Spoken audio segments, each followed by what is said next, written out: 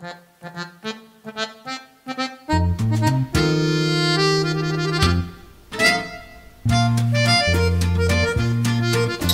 it's Diana. Welcome back to my room. Today I'm going to be showing you guys 10 different outfits for 10 different pieces on my rack. I basically just wanted to show you guys what I've been gravitating toward these days and kind of like how I would style the pieces and everything. So I really hope you guys enjoyed this video. I wanted to ask that if you're new to my channel, make sure to hit the subscribe button down below, as well as give this video a big thumbs up for me to let me know that you want to watch these in the future so that I can film them. But yeah, let's just get started. The first item on my rack is a Victorian top that's a simple yet lovely statement piece with its eyelet fabric and regal high neck.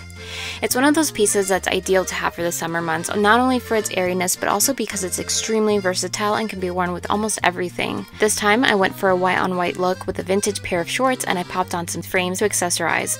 On my rack I also have an oversized cardigan, since we are heading right into late summer territory, and it's definitely something I pop on for the cooler summer nights. Lastly, to complete the look, I just put on a black Coach bag. Vintage button-ups were also a go-to for me this summer because their interesting details always keep me having a little more fun while styling my everyday outfits. I love this one because of its back detailing, but for bottoms I went for a pair of gingham shorts, and again, these frames to keep the look smart. Throughout this video, you're going to notice I've been really digging dainty gold jewelry, so it's to no surprise that I've accessorized this look with it. And lastly, I wanted to add a pop of color to this otherwise monochromatic look with a faux leather mustard bag. For my second vintage top, I had this banana pudding yellow one that I've been trying not to wear almost every day. Honestly, I just can't help but be drawn to its eyelet collar and pocket detailing. I again paired it with these white vintage shorts, which I think just helped accent its very retro appeal, and the jewelry of choice for this look was gold and pearly.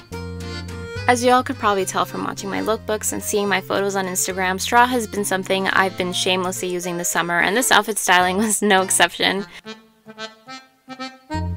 Lightweight, oversized tops are most definitely a must-have for the summer. They make great bathing suit cover-ups and are also a great way to layer for the hotter summer days. I've paired it with a tube top that's made of the soft jersey fabric, and to refrain from keeping everything too simple, I paired it with my gingham shorts. I think this ensemble would be perfect for a busy day running errands or even a stroll at the beach, so pairing it with a tote would definitely make it a lot easier to pop in the necessities.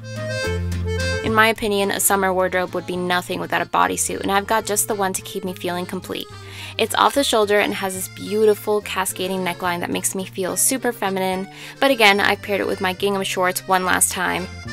The neckline leaves me feeling pretty bare, so to fix that, I've styled it with this dainty layered necklace. And lastly, I also added in a dusty pink bag just to give the look some color.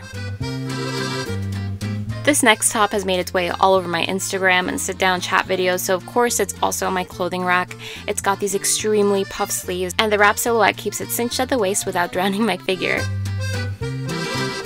The pants of choice for this look are these navy blue ones that help give the look even more movement, and for an added accessory I put on my mustard bag, which I think adds a nice accent to the navy blue.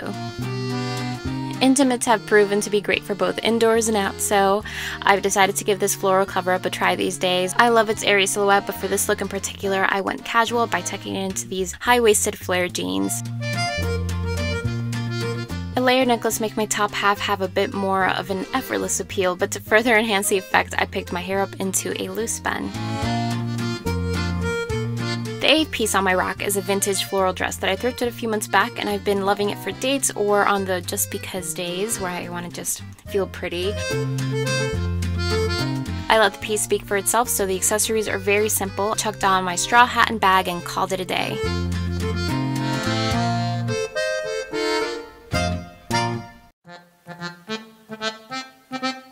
Cherries. That's basically all I have to say, but really it's an obsession of mine. I thrifted this one in my last haul, and I've got to say, it's been a favorite. I love the embroidery against this dusty pink short sleeve jacket, and I had no shame in styling it with my statement cherry pendant.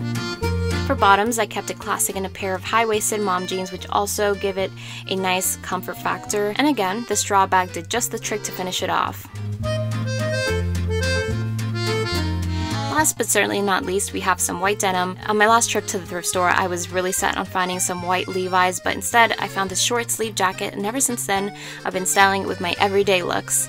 I paired it with this Gucci scarf dupe that I tied up into a top, and for bottoms these flares were my go-to. I wanted to accessorize with color, so here I've added a bright red beret and yellow shades. This look gives me early 2000 vibes, which is a look that I've definitely been going for to change things up these days, but that's it. That's everything that's on my rack. I'd love to know what's one piece in your closet you've been wearing every single day, because let's face it, we all have one, even if we don't like to admit it. Or you can just let me know what your favorite look of the video was, because I always love hearing what you guys have to say. I hope you have an amazing rest of your day wherever you are, and I will see y'all very soon. Bye!